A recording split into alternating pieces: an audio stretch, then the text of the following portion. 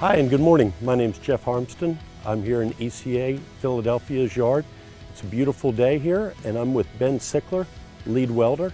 Today we're going to talk about Kelly bars, identification, maintenance, and what's required for repair. Okay, so first things first.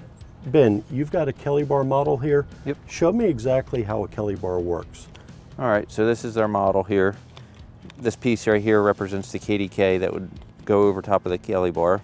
So once hooked to the main winch and in the KDK, when you want to go down into the hole, you can start dropping the main winch cable, and it allows the Kelly bar to telescope down into the ground until it reaches its destination or bottoms out. Once down to the pots, or once you're ready to drill, you can turn the Kelly bar clockwise, which will lock the stages in for drilling so it can't come back up for crowd pressure. Once you've reached where you wanted to drill, you can then recess the locks into a neutral position, and the main winch cable will then pull the stages back in to the Kelly bar so that you can come out of the hole and clean out.